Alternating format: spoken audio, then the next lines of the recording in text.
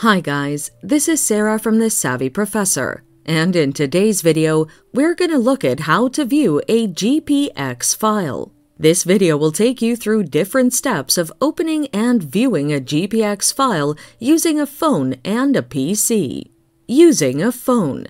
Neither Android phones nor iPhones have an inbuilt GPX viewer. Therefore, you'll have to download a third-party app to aid you in opening and viewing GPX files. The Maprika app is a perfect example of a third-party app for viewing GPX files. The steps for viewing a GPX file using Maprika are as follows.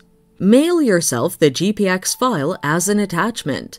From your inbox, click on the GPX attachment file, which opens the text of the GPX file. Tap on your screen, which pops up the sharing icon on the top right corner of the screen. Click on the share icon and share the text to the Maprika app. The app will read the text and present it as a map. Using a PC.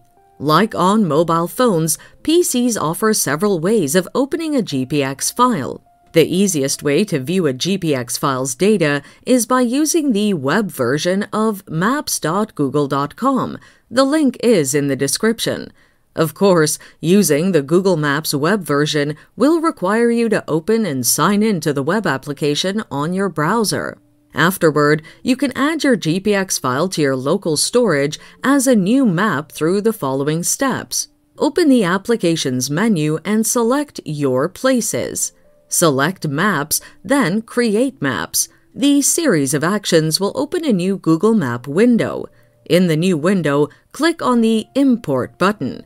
Upload your GPX file from the local storage. The application will load the file's data and display its map contents on the newly opened window. With a PC, you can utilize other desktop applications such as fileinfo.com/software/Google/Earth or garmin.com/BE/software/Basecamp and fatmap.com. All the links are in the description. However, the list of devices that can view GPX files doesn't end at that point. Nowadays, sportspersons have watches that support GPS features, making them capable of viewing GPX files. Manufacturers devise simplified ways of viewing GPX files on such devices. For instance, while using a Garmin device, the initial step is to upload and save the file to Garmin Connect. Send the saved file to your GPS device for navigation.